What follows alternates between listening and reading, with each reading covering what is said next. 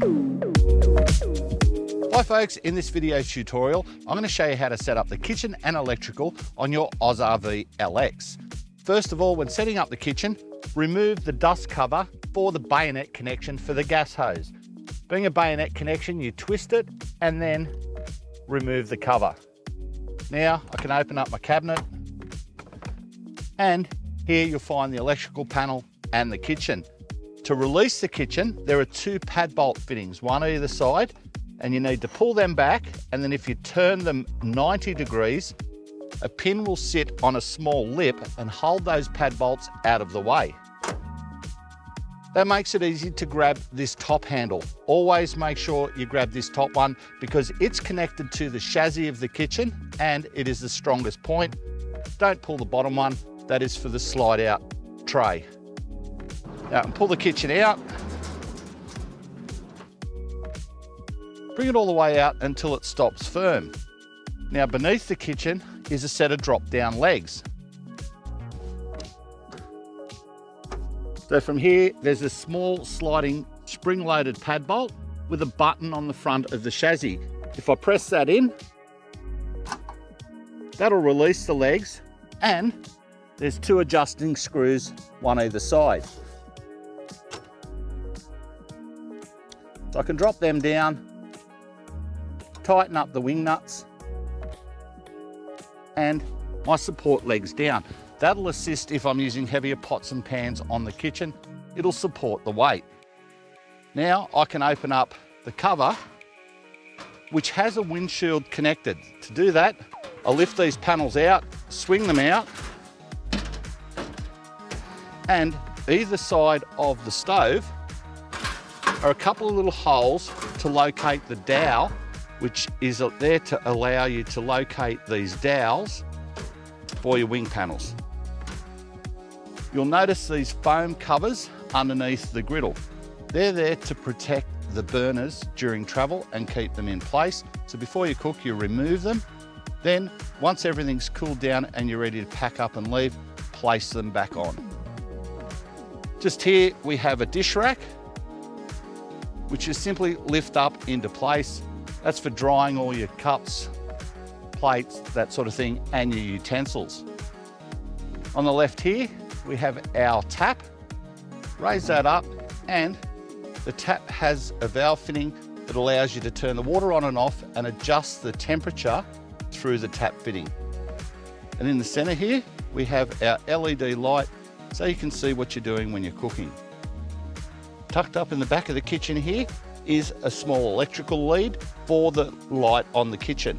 Pull that out and plug it into its small port just there. Your gas hose is connected up through the hole underneath the sink. So pull the hose out through that port there and plug it into the bayonet connection. Line it up, push it in and twist it to the right and it's locked in. Our first step when packing up the kitchen is turn the gas bottle off and release the gas through the cooktop. Then disconnect the bayonet by pushing it in and turning it to the left. Now you can stow that up underneath the sink and return the dust cover to its position.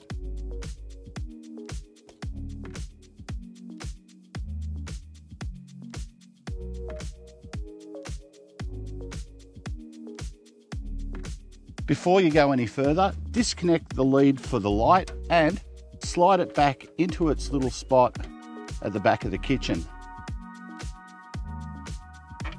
Make sure you get it slid all the way back in, pop it into the little rubber grommet, and now you're ready to pack up the rest. We continue on packing up, which is basically the reverse procedure of setting up. Move our tap down out of the way, then we can close up our dish rack, fold our light down out of the way. Now we can pack up the stovetop. Remember, let everything cool down before you replace these polystyrene covers. Fold our wing panels in and close it up. When packing up the legs, undo both the wing nuts and retract the legs fully and evenly back into their slot, then do the wing nuts up again. Then you can fold it up, put it in place and push the spring-loaded pad bolt back in to connect with the hole in the bottom of the leg. Before we slide the kitchen back into place, double check that all your hoses are tucked up and put away, that your electrical connections are disconnected, and these two pad bolts are still in the retracted position so they don't strike the edge of the camper as we push the kitchen away. So we're all set to go, and we can simply slide the kitchen back into place. Now it's in place, we can release these pad bolts into their positions. Very important to do that before you travel so the kitchen doesn't try and slide and damage the door.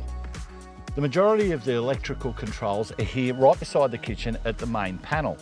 Easy to access, and it consists of the basics such as your battery condition, volts and amps, and the amp gauge will tell you how many amps you are using.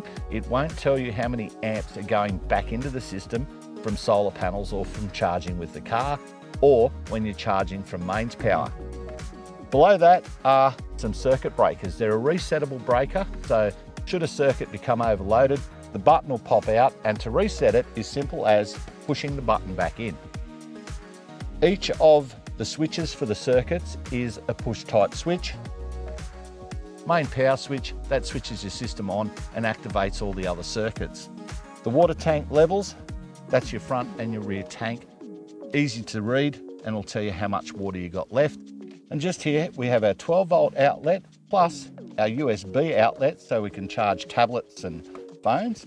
And below that, two small 12-volt outlets for things like the kitchen light.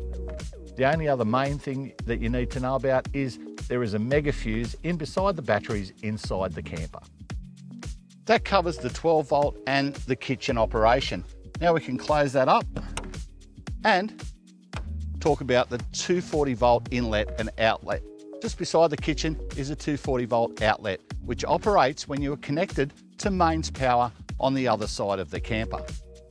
To connect up your mains power, simply connect it to this inlet on the side of the camper. And inside, underneath the seat, you'll find the RCD safety devices for your mains. And beside the kitchen, you've got a power outlet. Before you turn on your Truma hot water system, you need to come out to the side of the camper and remove this cover. If you're doing it for the first time, you also need to purge the water through the hot water system and make sure there's no air in the lines.